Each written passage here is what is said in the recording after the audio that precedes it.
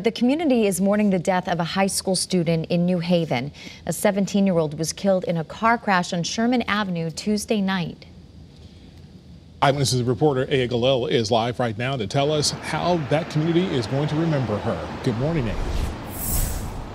Good morning, Wendell and Nicole. Well, those who knew the victim say she could light up a room, and a vigil was held for the 17-year-old last night. And today there will be grief counselors here at the high school as students try to process this loss. A community in shock after a young life is cut short. The 17-year-old victim was a senior studying dance at the Cooperative Arts and Humanities High School in New Haven. Police say she was driving on Sherman Avenue Tuesday night, went off the road and hit a tree. She was rushed to the hospital where she later passed away. A vigil was held for the teen last night.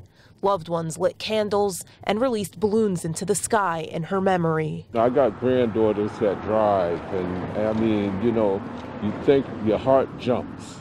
An 18-year-old girl who's a senior at Hillhouse High School was in the passenger seat and was treated for non-life-threatening injuries.